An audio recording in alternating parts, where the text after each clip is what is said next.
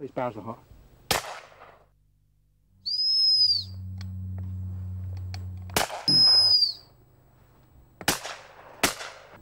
Well, Michael, we've seen you deal very adequately with the clays for the grouse, and we're pretty fortunate. I'm actually going to see you, and possibly you'll see me. Yeah. Hopefully deal with some grouse in 2 or 3 weeks' time. Well, I'm really looking forward to it, Barry, and we'll be shooting with all friends, and I think we're privileged, Barry, in lots of ways to have to live in England, the home, of course, or Britain, I should say, not England, but although of course we've got grouse in England, but to live in Britain and the home of the red grouse, and what a fantastic bird, Barry, it is. The Latin name, by the way, of the red grouse, I'm sure you know, is Lagopus scoticus, and I don't think they occur anywhere else in the world except on our wonderful moorlands. That's right, north of England, Scotland, very few in Wales, and sadly even less in Ireland, but nonetheless. Years ago, we had them in Somerset, didn't we? And I believe in parts of Wiltshire years ago. I think in actual fact the black grouse, black game, held on longer than red. They did. Than red grouse down in the south. The New Forest still had them just on the turn of the century, so I understand. It's seldom you're in a butt on your own. For one reason, it's such a glorious thing to do, to go grouse shooting. It's also very nice to be accompanied by either, it could be your son, your daughter, your wife, your lovely lady, whatever. It's very nice to be accompanied. So we need to just show a grouse butt. It's a pretty sort of containing thing. So there are ways of how you handle a gun in a grouse butt. How to close it, load it, and where you put it. And there's also respect for the beaters that walk towards you. But I think first, if you could show us, Michael, how you actually close the gun in the grouse butt and how you're able to shoot it at no danger to anyone else in the butt with you.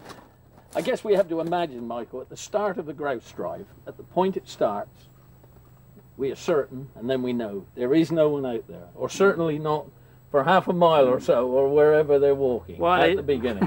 Absolutely, Barry. And of course, with grouse shooting more than any other game shooting, of course, we are shooting into very flat bird, very often shooting downhill, very often shooting into the side of a mountain. And it's taken for granted, of course, that it's absolutely safe to shoot. There is no one there.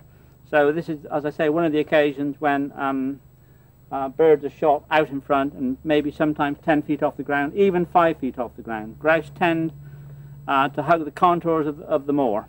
And so opening and closing the gun on a grouse moor, the gun is very often closed there, perfectly safe. You may have a stone wall like this in front of you.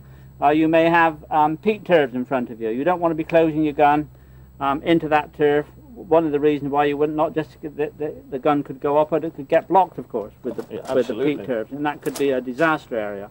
So the guns in a grouse bed are actually closed here, and it's seen to be safe because we're looking over miles and miles very often of flat moorland in front of you. No beaters to be seen, no flankers to our right or to our left. So here's the waiting position for grouse. Sometimes, of course, you're waiting like this. Grouse drives can come in from 2 or 3 miles sometimes ahead of you, and very often you can wait for up to an hour before anything happens. And then suddenly everything happens together. And of course you want to get yourself ready in this position, ready to shoot nice and early. And very often, of course, instead of 2 or 3 grouse coming together, you get massive packs of grouse coming forward. Usually later in the season. Later on in the season you get the big packs coming through. And I suspect you, like I, Barry, have seen massive packs of grouse, 500 or 600 in a pack, coming forward. And of course picking those birds out can be quite tricky. You pick your bird, and this is a perfect opportunity to show how you turn. You would take Perhaps a bird in front, and sometimes where you're caught by surprise, you have to take another bird behind. Yes. And when you turn, show how you turn through the line. Right, very important this one, of course. As Barry said earlier on, you've very often got someone in the butt with you. Be aware where that person is. Very often an accomplice, a wife, a spouse or a friend in the back of the butt will be sitting. Very often it's a good idea to sit. And so a grouse taking one in front, maybe at this sort of angle here, and one shot, and there's one you're not quite going to get onto it in front. You lift the gun up, come back behind onto the left foot, and the shot is taken behind the butts. Very often that grouse, of course, again, perfectly safe behind the butts. The pickers up on a grouse moor usually wait about 300 or 400 yards behind. They need to be that far back, not just because of the danger of being shot, but of course the danger grouse can fly a long way behind the butts, even if they're hit